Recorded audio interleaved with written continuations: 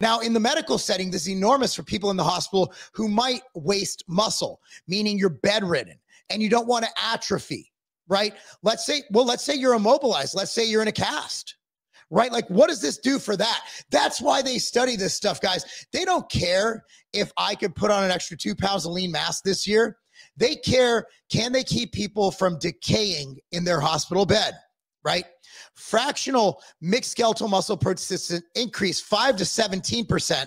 That's about 10% on average. So that's a real legitimate measurable bump in synthesis. Leucine flux, so that is another word for leucine breakdown.